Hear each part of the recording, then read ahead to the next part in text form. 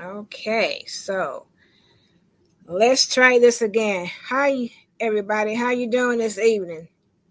It's Michelle Jackson coming to you on Monday evening or morning or afternoon, wherever you may be looking at this speaking at this time.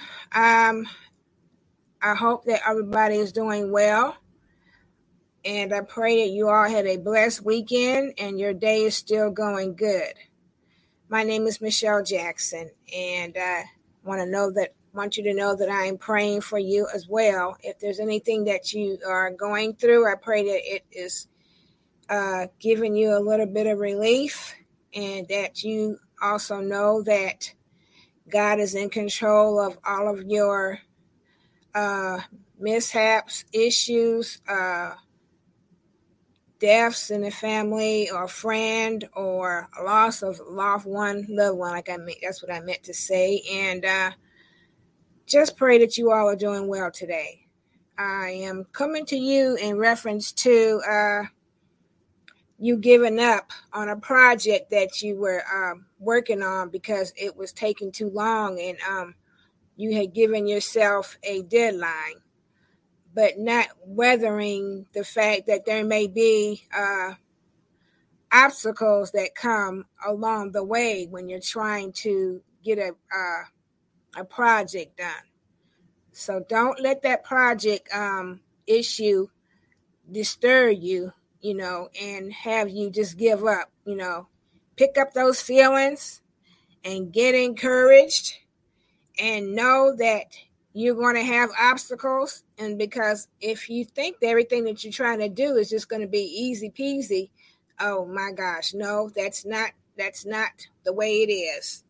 Not saying that you're always going to have the issue, but there is going to be an issue sometimes when you're trying to do a project that you had your mind set on. Don't give up on that project. Just go ahead on and continue to work on it. And if you have to have someone to help you through it, it's all right too, because sometimes we need other people to help us on our projects that we're trying to do.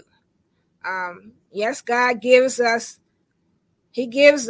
word, he gives us ideas, he gives us gifts, but he also has people on the earth that has gifts as well that can help you with your project. So don't be discouraged on that. You're going to get your due on the project that you are doing because God put that in you, and he's going to give you the guidance. He's going to give you the wisdom for you to share that gift that he gave you. Only you can share that gift because he gave it to you to share. So you still may need to ask somebody to help you. Don't be discouraged on having some other people to help you with it because sometimes you just can't do it all by yourself. We have teams. They're all teams that are able to do whatever it is that you may be trying to do. Sometimes having a team maybe even be better than you just trying to do it all by yourself. Don't give up on the project if you have to ask somebody else because you probably wasn't looking forward to asking anybody, but sometimes you have to ask somebody else to help you with your project and it'd be less stress on you. All right. So continue to believe in yourself no matter what obstacle comes your way, and continue to proceed in your project that you're doing. And try not to put too many projects on you at one time. Try to do one at a time so you can put good effort on the one that you're trying to perform. So the persons that you may be trying to be blessed can get the blessing that you are trying to give to them. Because if you put too much on you, you may not be able to proceed on the project that you wanted to do because you put so much on you and you can't put in what you really need to put into it. So give yourself some time, give yourself some breathing room, and if you have to ask someone to help you, be humble enough to get the help that will be offered to you, because it always comes out that God puts people in our path, and believe it or not, that person or that person that has that gift is the one that should be working with you on that project. I am hoping that you are still encouraged on whatever it is that you're doing, because a lot of times we fall back because of the distractions that we have, and we just give up and say, oh man, I can't do this. But you're not a quitter. You're a warrior. You're a go-getter. You are a person that wants to bless others because you have been blessed. So that's what you want to do. You want to bless others as well.